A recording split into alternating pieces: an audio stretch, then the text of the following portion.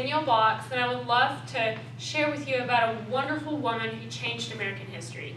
This fearless woman rallied, risked her life, and endured many hardships, all for the sake of American women. This woman was the young women's rights activist, but to me, she is one of the most amazing, determined, fearless women to ever walk the face of the earth. I've been thoroughly intrigued by her through watching the movie documentary Iron Jawed Angels and through my own research. In my speech, I would like to tell you about her background and why she believes the things that she does, the injustices that she saw and the goals that she set to correct those injustices, and finally, what she was willing to endure to accomplish her set goals. Can you get the lights, please?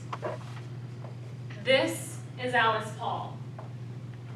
She was born in 1885 and died in 1977 at the ripe age of 92. She was born in a Quaker home where they practiced gender equality, education for women, and working for the betterment of society. With this mindset, Alice graduated at the top of her class and went to college to receive a better education.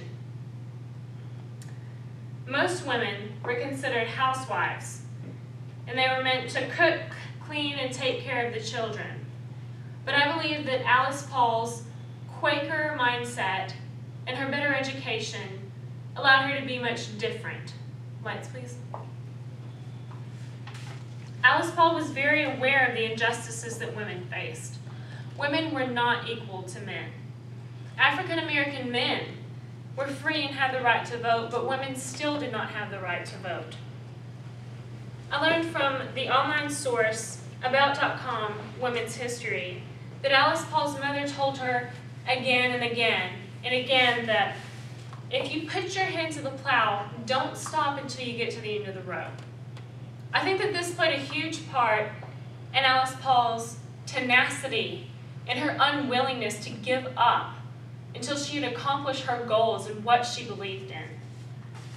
Alice Paul went through many trials and tribulations during her 10-year fight for the 19th Amendment to the Constitution, which allowed women the right to vote.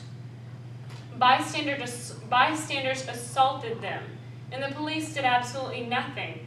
They just stood by and simply watched. They didn't try to protect them or anything.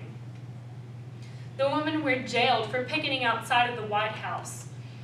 It was said that they were obstructing traffic. Alice Paul spent 2 weeks in confinement, where she only drank water and ate bread. She became so weak that she couldn't even walk, and so they sent her to the prison hospital, where she then began her hunger strike. And they became scared because they thought that she would die because she was so ill. They threatened to put her in an insane asylum, but this did not stop her. And she continued her hunger strike and also encouraged other women to not back down for what they believed in. They began to force feed her through a tube. They would stick it down her throat. They would strap her to a chair and then stick the tube down her throat or through her nostril. And they would pour liquids down the tube into her stomach or raw eggs. She would vomit continuously throughout the process, and it was extremely painful, but she still did not back down.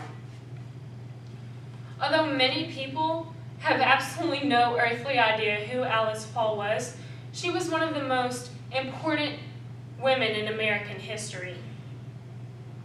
Her background and values played a huge part in who she was and what she was for. Her passion for the equality of the sexes. This was all brought about through her values that she was taught in this Quaker home. She organized protests, rallies, a parade in order to reach her goals about the injustices towards women. And these goals were not simply for her, but for millions of American women who didn't have the right to vote. She also, as mentioned earlier, went through many hardships and endured many physical pains to finally get the women the right to vote in 1920.